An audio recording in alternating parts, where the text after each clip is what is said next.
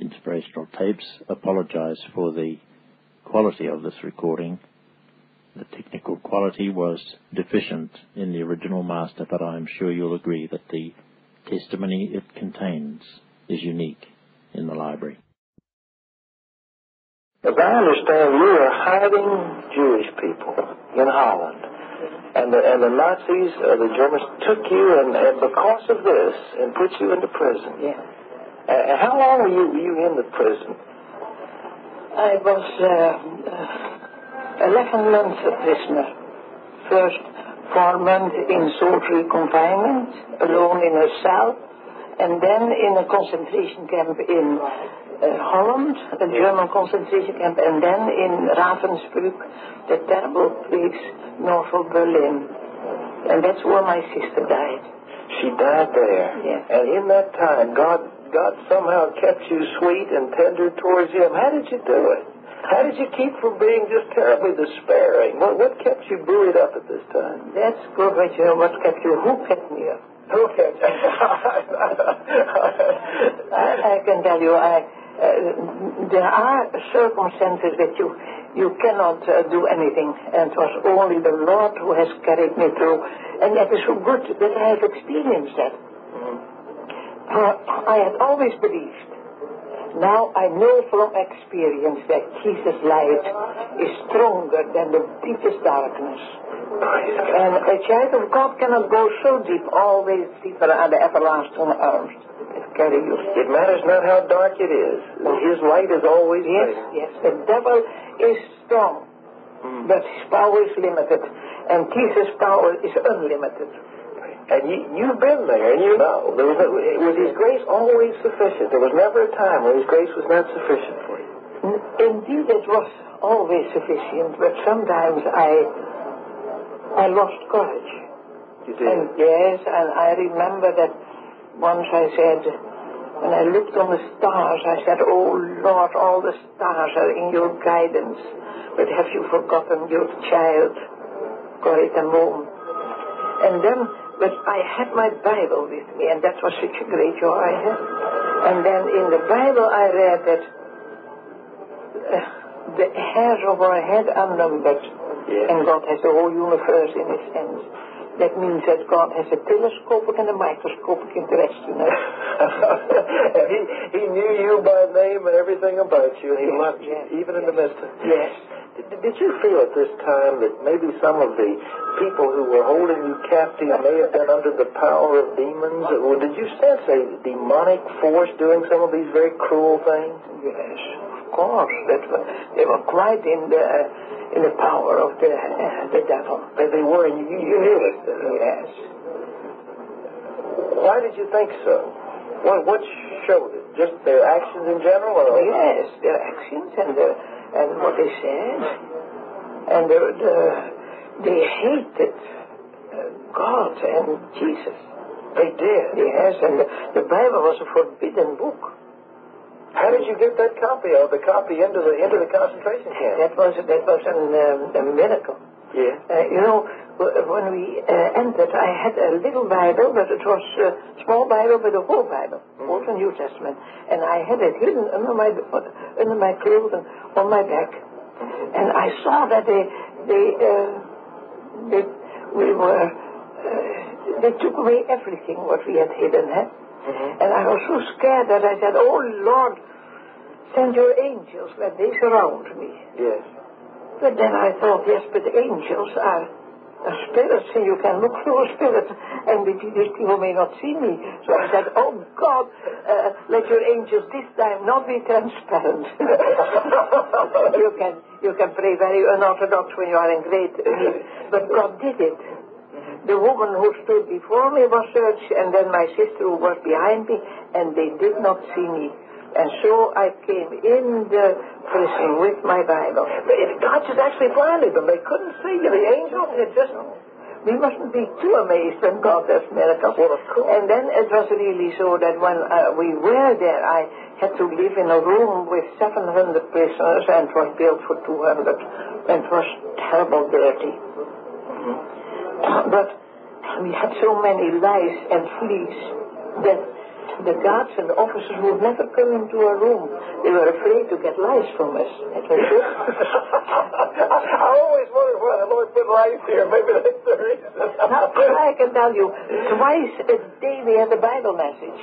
And that was God has used angel and lice for that. God can use everything. He can. And now you must think what that meant, that we had a Bible.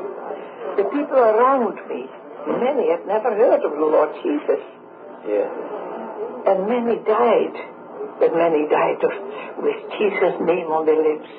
And God used Betsy and me to bring them to the Lord. That was worthwhile, all our suffering, even Betsy's death. To be used to save a soul for eternity is worthwhile. Yes, the whole life. And they were hungry. Was there any resistance among those prisoners to accepting Jesus, or were they all open to know of God's love? I cannot say that there was resistance. The people who didn't like to hear didn't come to my meetings. I see. The people who came were just very hungry. Oh, it was a joy to speak them about the thing. And, you know, during roll call in the morning, 3 hours we had to stand on the roll call. And that time I got my messages. And every day the Lord gave me a message. And Betsy said, Corrie, you have never preached so good as here. And we were always very critical, healthy critical. But she said, here your language is good. It is the biblical truth is so clear. And it was just the Lord who spoke to me. Even in the midst of all that suffering, His Spirit came through. Well, that, of course, would give you the overcoming life. Yes, and the Bible tells that we have not a spirit of fear, but of love and of power and sound mind. And the promises of the Bible are true. Corrie, there are many people who, in this audience right at this moment, believe that there will be no suffering for Christians, that somehow when Jesus comes, that He will lift us up into a place of glory with no intervening suffering. Now, do you believe that's the case? The Bible tells that the Lord Jesus has said, pray that you will be strong enough to come through all what will happen before my coming, and that Jesus is coming soon. Yes. I think we all can know. For all the signs of the time we can now read in the newspapers. Yes. And when these things happen, Jesus said, when all these things happen, that generation will not pass away before I come. And I believe we are the generation that these things happen. But the Bible tells that the Lord said, in the world you will have tribulation, but be of good cheer. I have overcome the world. And so you think that's a definite, that's a promise? Yes, there's no question about it. And you know, we mustn't be too amazed when we have to suffer for the Lord. For it is written in the Bible. You know, I believe that we will be translated. Oh, sure, the best is yet to be. Yes. We will meet the Lord in the air, and then we will be with Him. The best is yet to be. But before that happens, I believe we will have to go through a part of the tribulation. And there is now tribulation. Sir, I have worked behind the Iron Curtain, and I can tell you, some said that 60% of the body of Christ is suffering. Now, Watchman Nee said, when my feet were whipped, my hands suffered pain. And I believe we as body of Christ must suffer with that part that is suffering now persecution terrible much. But I was once in Usungura in Africa. And I don't know the political background, but that week, every day, there was a new government, and every day Christians were killed. And I remember that I stood there in the church, and I saw that the people were afraid. They looked at each other. Will he be killed this week? Will she be alive next week? Will I be? Will they kill me? And then I said, oh God, give me a message for these people. And the Lord gave me 1 Peter 4:12 from the translation of Phillips. And I read, now dear friends of mine, I beg you not to be unduly alarmed at the fiery ordeals which come to test your faith, as though this were some abnormal experience. You should be glad, because it means that you are called to share Christ's sufferings. One day, when he shows himself in full splendor to men, you will be filled with the most tremendous joy. If you are reproached for being Christ's followers, that's a great privilege, for you can be sure that God's Spirit of power, the Spirit of glory is resting upon you. And I show these people that in heaven there will be a martyr crown. And life is short, eternity is long. And I told these people also this, what you can read in my book, The Hiding Place, and what you also will hear and see in the movie that is made of that book, that my father, I once said to my father, I was still a little girl, and I said, Daddy, I will never be strong enough to suffer for Jesus. And then Father said, when you go to travel with a train to Amsterdam, when do I give you the train ticket? 3 weeks before. I said, no, Daddy, the day that I go to travel. And Father said, that's what God does. Today you do not need to have strength to suffer for Jesus. But the moment you will have the honor to suffer for him, he will give you all the strength. And then I was comforted. And I said to these people, when you have to suffer for Jesus, the Lord will give you the train ticket. There came such a tremendous joy in that church that people started to sing a song. I will never forget that. Some started, it was at the end of the meeting, and they started to sing, there's a land that is fairer than day, and by faith we can see it far, for the Father waits over the way to prepare us a dwelling place there. In the sweet by and by we'll meet at a beautiful shore. And they repeated that singing, and so they left the church, and I heard still, in the sweet by and by we will meet on the beautiful shore. Half of these people were killed that week, but the Spirit of glory was waiting on them.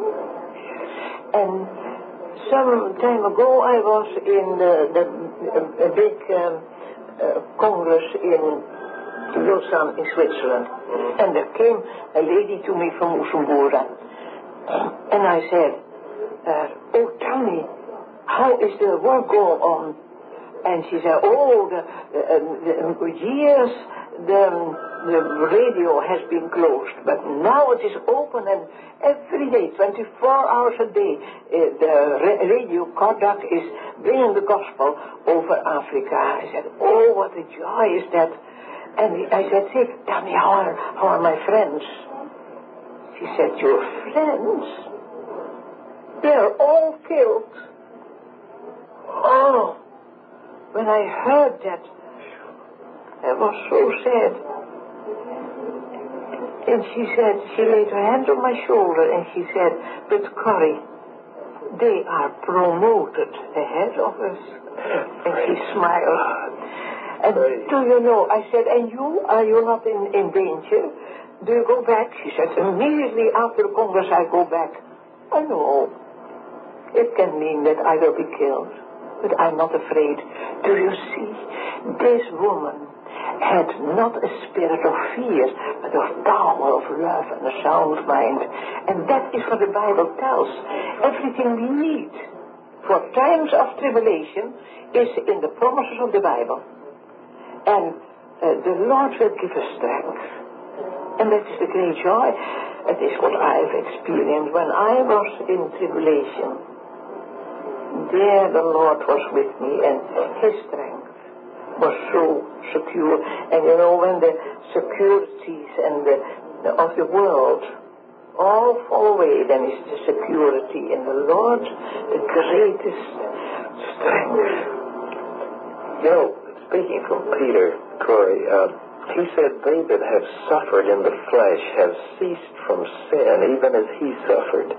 Did you find that in the suffering somehow there was a purification in your own life, that somehow the world in it sort of fell away and you began to draw closer to Jesus like you'd never known before? No, Paul writes in one of the translations, one of the new translations, I read this text in Ephesians 4:6.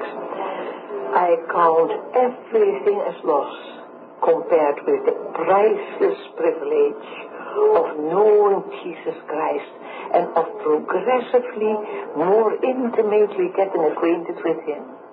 And that's what I experienced too. And then, you know, I understood the suffering of Jesus so much better than before. It brought my eyes to the cross. At the cross, where I first saw the light, and we had to stand naked. 7 times it happened. First time was the worst. I said to my sister Betty, I cannot bear this. This is more cruel than all the other things that we had to go through. And then suddenly it was as if I saw Jesus at the cross. And the Bible tells they took His garments. Jesus hung there naked.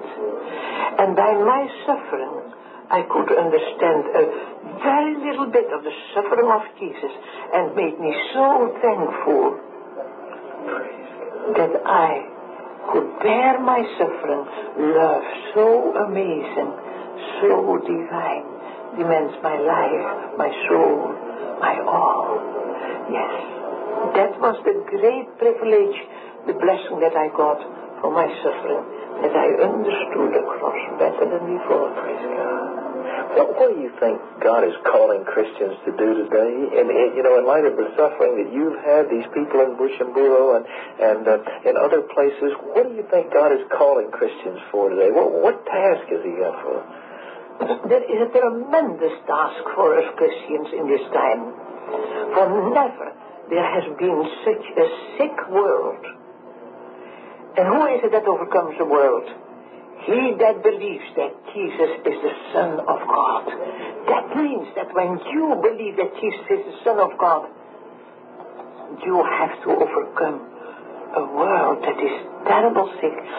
I'll tell you something.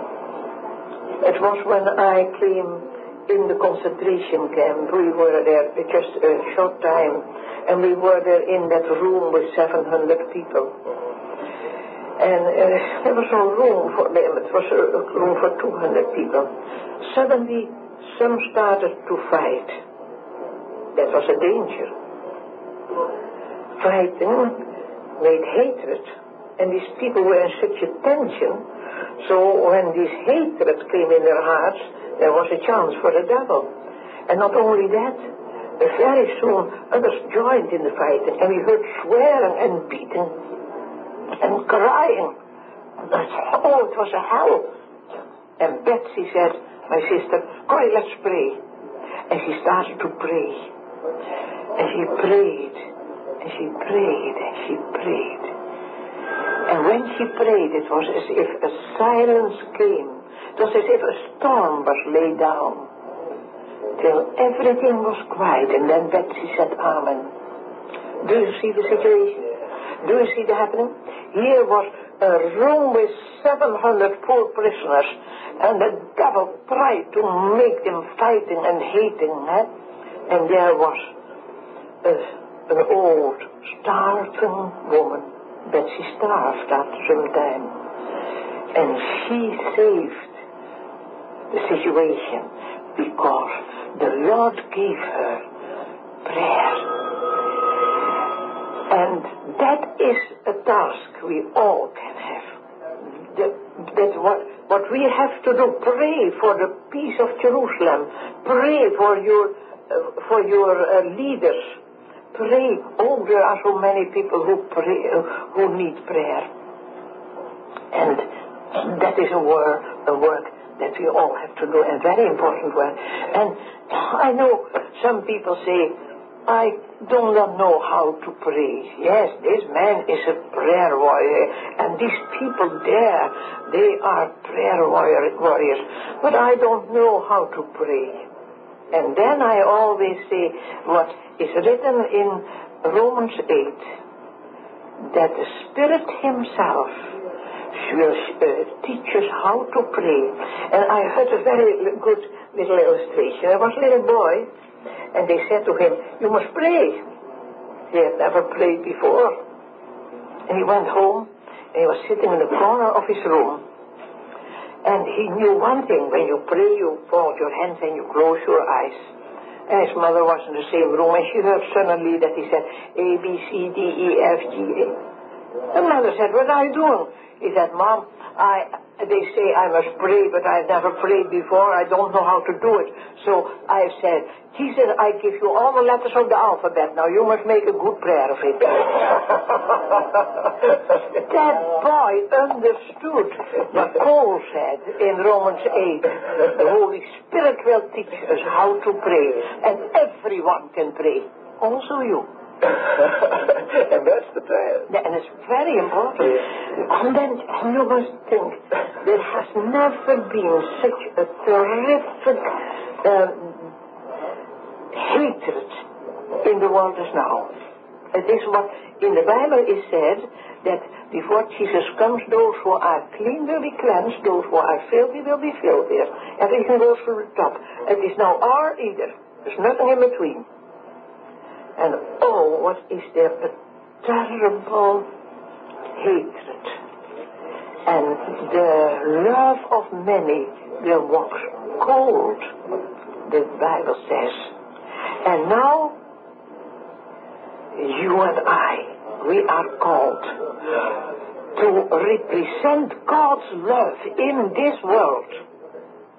And the Bible says, live your lives in love.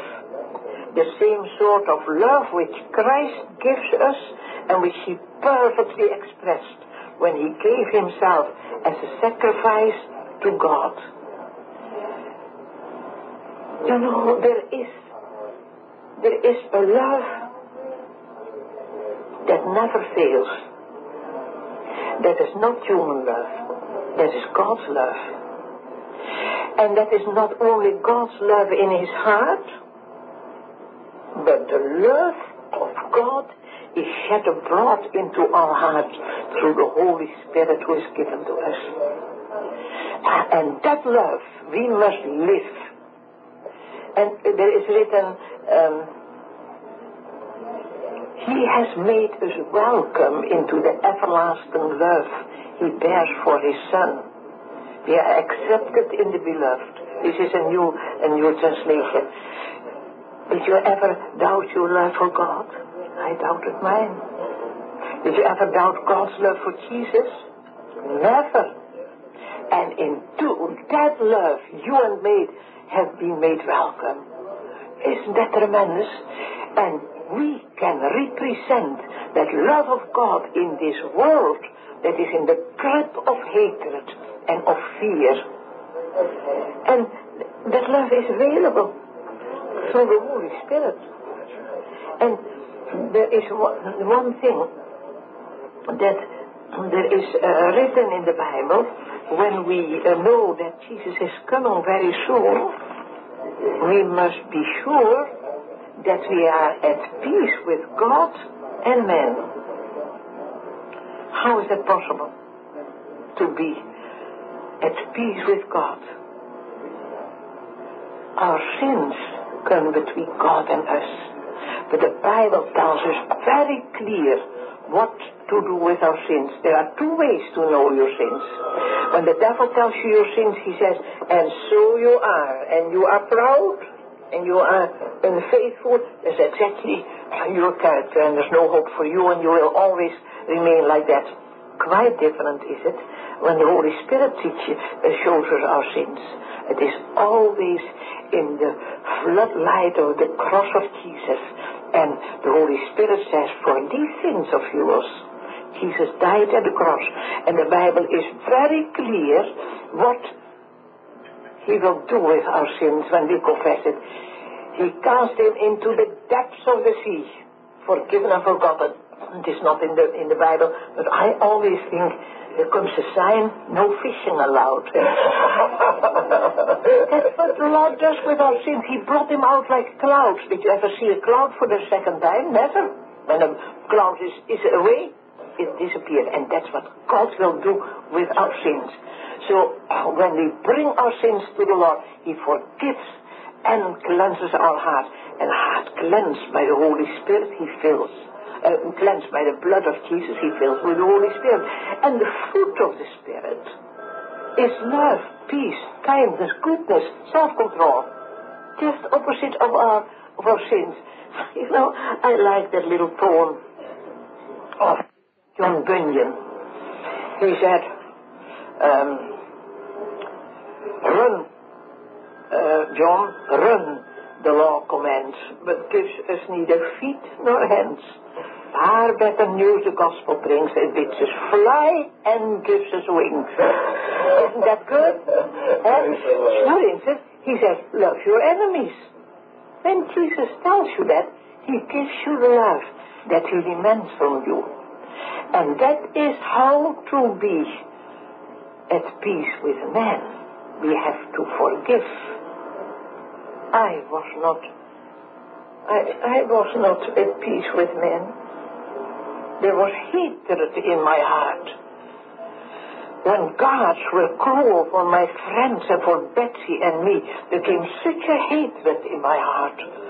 Oh, and then I learned to take the promise of Romans 5:5. The love of God is shed abroad into our hearts by the Holy Spirit. And I learned this prayer.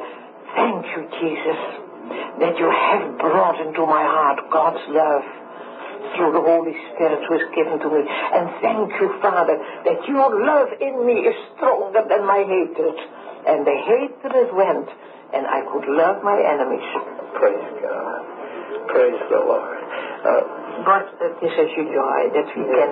Let me ask you, as you have been, most people would have retired a long time ago, secure that you had suffered for Jesus, but now you're tramping for the Lord. That's this book. Where are you tramping? You're all around the world, aren't you? This is book Jamie Buckingham. It's called Tramp for the Lord. Yes, Betsy once said to me, Corrie, when we are free, we must travel over the world. We have a message. Mm-hmm. Because we can tell from experience that Jesus' light is stronger than the deepest darkness. She died. I was set free. And after the war, I started to go over the world. And I worked in 63 countries. And now I am 82, not 84, or 82. I say that. But I'm 82, and now I'm still working. And now the Americans make me to work hard for.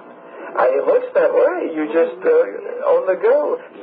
68 countries, though. Are you going overseas again, do you think? My times are in God's hands.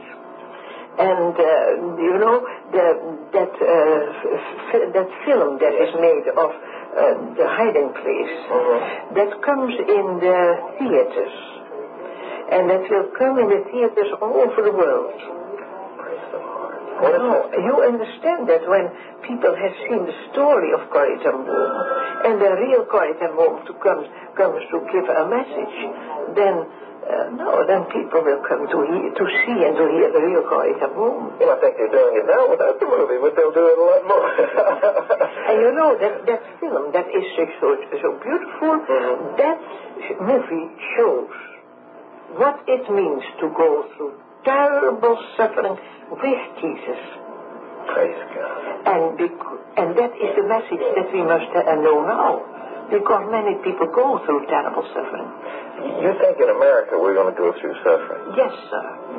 You think? I believe that. It is what the Bible tells. Yes. That we can. But we have nothing to fear. Amen.